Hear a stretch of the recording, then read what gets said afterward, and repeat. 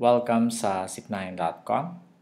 In this video ay mag-aaral tayo ng more on sets, no?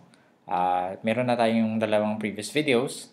So, I suggest na kung hindi nyo pa napapanood yun, kung gusto nyo panoorin yung video na to ay dapat panoorin nyo muna yung dalawang yun dahil very important yung prerequisite nitong i-discuss natin ngayon, no? Now, suppose we have the set A and we have set B, no? So, ang set B ay meron tayong elements na 2, 3, 5, and 9. No? Kama ito baka malito kayo. This is kama. And of course, set B has elements 4, 5, 9, and 13. Ngayon, siguro ang pinakaunang yung mapapansin is that merong pareho, no? Doon sa set A tsaka sa set B. No? So, yung 9 tsaka yung 5. So, ang tawag natin dyan ay yung intersection. No? The intersection of set A and B ay yung mga elements na 5 at saka 9. No? So, sa set notation, no? Ang intersection ay para siyang baliktad na yun, no? Oh, it's really hard to create. So, basta ganyan. So, intersection of A and B is equal to 5 and 9. No? So, I think this is very intuitive, no? Ibig sabihin,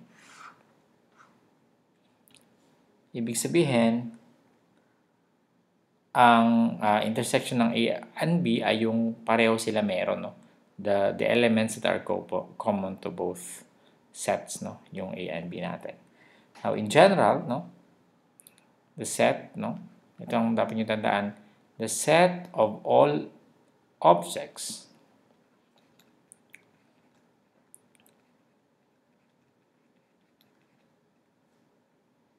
belonging to both sets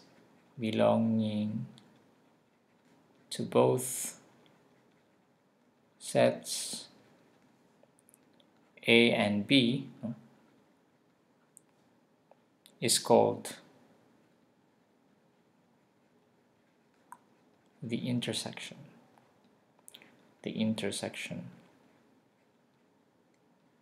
of A and B. No? And of course, we have already introduced the notation of the intersection of A and B. No? So, ibig sabihin A intersection B is a set such that X, no? Yung X natin ay element of A, no? Ibig na kasama siya dun sa A.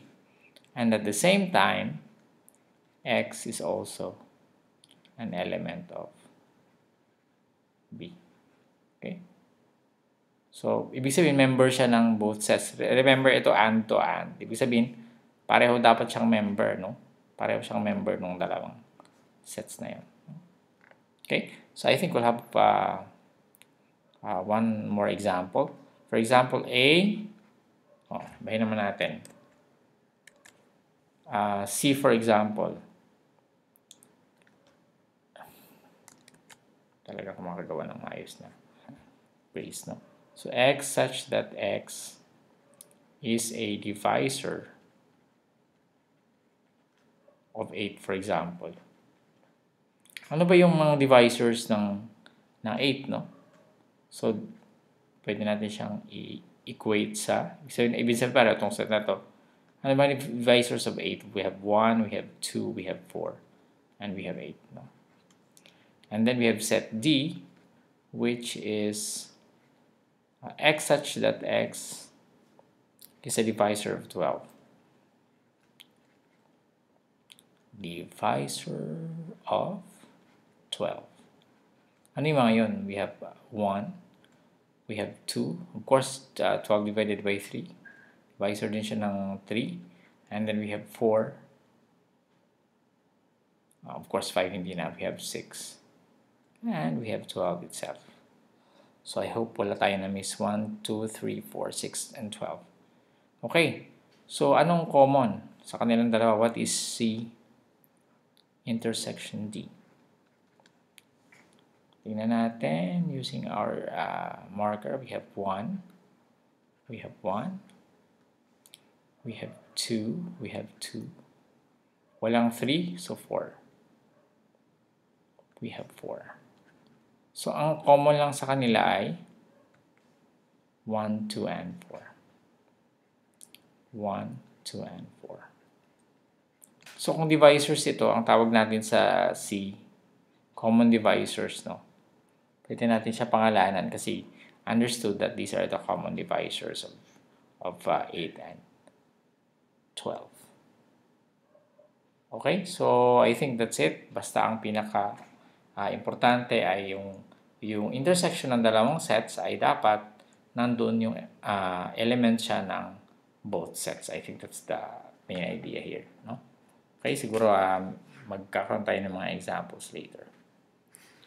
Okay, so maraming salamat. See you, and gusto ko yung invite sa signayan.com. No? Baka type yung i-visit yan. Nandiyan yung mga list ng videos natin.